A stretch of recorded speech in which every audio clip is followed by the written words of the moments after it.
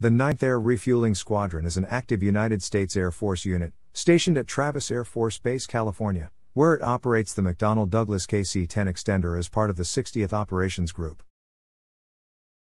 The squadron was first active during World War II as the 9th Photographic Reconnaissance Squadron, serving in combat the China-Burma-India Theater from 1942 through 1945, primarily with Lockheed F-4 and F-5 Lightning reconnaissance aircraft. The 9th Air Refueling Squadron was activated in 1951, and has operated the Boeing KB-29 Superfortress, Boeing KC-97, and Boeing KC-135 Stratotanker, prior to its current air refueling equipment. It has been deployed worldwide, assisting in wartime, humanitarian, and peacekeeping efforts in often remote areas. The 9th Air Refueling Squadron mobilizes and deploys 12 KC-10 aircraft, and over 140 personnel and equipment to worldwide forward operating locations. It generates 24-hour-a-day strategic airlift and air refueling sorties supporting U.S. and Allied forces during contingency operations. It trains aircrews to support and sustain Joint Chiefs of Staff-directed missions. The 9th executes an 8,000+ flying hour program and a $580,000 budget. Training in the United States. The first predecessor of the squadron was organized in February 1942 at Mitchell Field, New York, as the 9th Photographic Squadron and was assigned directly to 1st Air Force. The unit began an intensive period of training for early deployment overseas with Lockheed F-4 Lightning aircraft. By March, its destination had been settled as the China-Burma-India Theater of Operations, and it was assigned to 10th Air Force, which was moving to that theater. The support elements of the squadron departed from the Charleston, South Carolina port of embarkation on the SS Mariposa in May. The squadron's aircrews remained behind to receive additional training at Peterson Field. After the squadron's Lightnings went through modifications at Dallas, Texas, they were delivered to Newark Army Air Base, New Jersey for shipment to India. The pilots then boarded transport planes for flight to India. Combat in China, Burma and India. The squadron did not arrive in India until late July, by which time it had been renamed the 9th Photographic Reconnaissance Squadron. Despite the haste with which it had been sent to Karachi, India and its long ocean voyage, it was an even longer voyage for its F-4 Lightnings, which only began to arrive in September. In the interim, the squadron's mechanics helped assemble Republic P-43 Lancer and Vultee P-66 Vanguard fighters for delivery to the nationalist Chinese Air Force. However, this early in the war, techniques for sea transport of aircraft had not been developed and many of the squadron's aircraft had been damaged in preparing them for shipment. In particular, fuel tanks had not been fully drained, causing severe deterioration of the self-sealing features, which resulted in the need for extensive work on the planes by the air depot at Agra. In October, the squadron sent a detachment to Kunming Airport, China to build and operate a photographic processing laboratory for the China Air Task Force. The detachment was augmented by 4 Lightnings in November. The same month, the squadron moved to Chakulia Airfield, India, which was already the home of the 7th Bombardment Group, with the idea that the squadron could work with the 7th Group to provide pre-strike and post-strike reconnaissance. On 12 December, nearly 5 months after its official arrival in theater, the squadron flew its first combat reconnaissance mission over Burma. Flights of squadron reconnaissance aircraft operated over a wide area of Burma, Thailand, and China until VJ Day, obtaining aerial photos and reconnaissance of enemy positions and targets for heavy bomber attacks in support of British and American forces. Lightning Lockheed F-5B is flown by the squadron in March 1943. A single Lightning and supporting personnel and equipment were detached to Dinjan Airfield, India. Combat attrition had seriously reduced the availability of the squadron's F-4s by this time, and 2 months later, the squadron began to fly a second type of plane, the North American B-25 Mitchell. The first Mitchell, formerly flown by the 7th Bombardment Group, arrived on 27 May. After modifying the B-25s to carry cameras, the squadron flew its first combat mission with the B-25 on 10 June. Meanwhile, the squadron had begun receiving the newer F-5 reconnaissance version of the Lightning, and the first F-5 mission was flown later the same month. In July, the squadron transferred the personnel and equipment at its detachment at Kunming to the 21st Photographic Squadron, which had just arrived in the theater. 10th Air Force formed the Provisional 5306th Photographic and Reconnaissance Group in October 1943 and attached the squadron to it. In December, reconnaissance assets in India were centralized under Photo Reconnaissance Force, Eastern Air Command, a combined Army Air Forces and Royal Air Force headquarters. The Provisional Group was discontinued on January 17, 1944, and its components, including the 9th, returned to the control of 10th Air Force. In April 1944, the 8th Photographic Group arrived in theater and the squadron was assigned to it.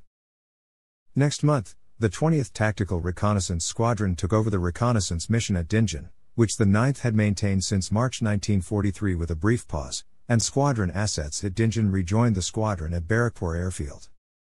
However, the squadron maintained detachments at other locations in India and Burma, including Tingkok Sakan Airfield, Myitkyina Airfield, and Chittagong Airport.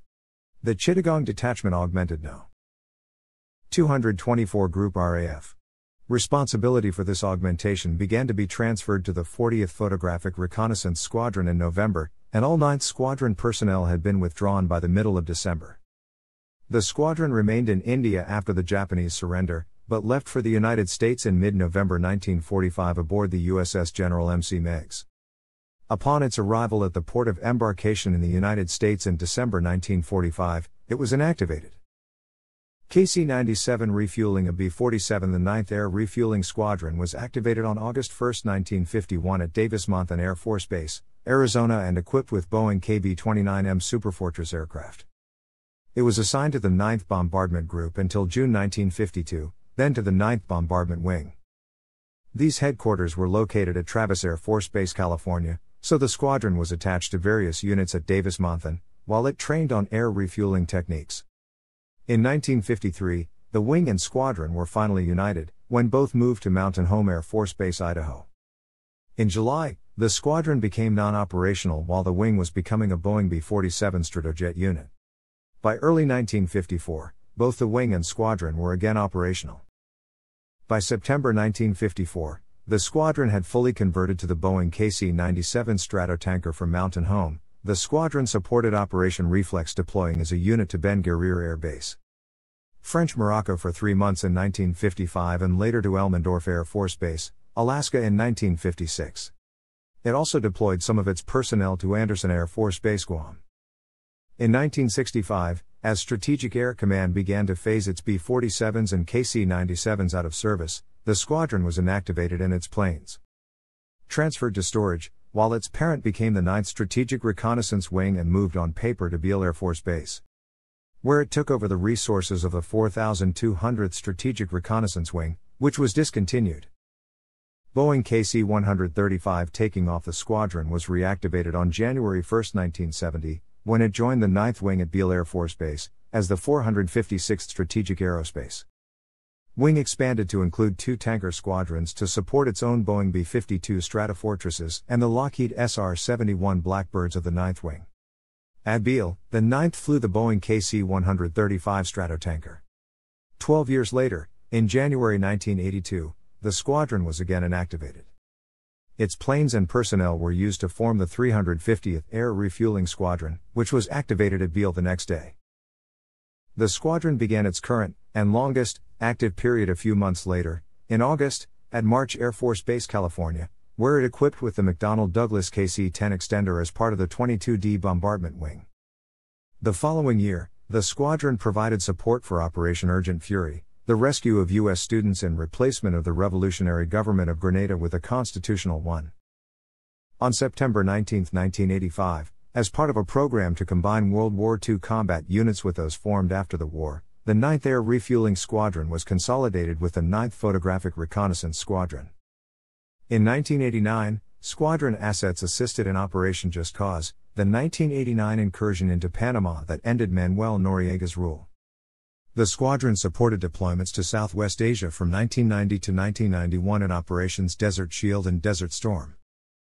In September 1991, SAC implemented the Objective Wing organizational model and the squadron was transferred from the 22D Wing to its newly activated 22D Operations Group. 60th Wing KC-10A Extender at McChord AFB in 1992, the Air Force reorganized its major commands, combining air refueling and airlift units under Air Mobility Command, with the 22D Air Refueling Wing becoming an element of the new command.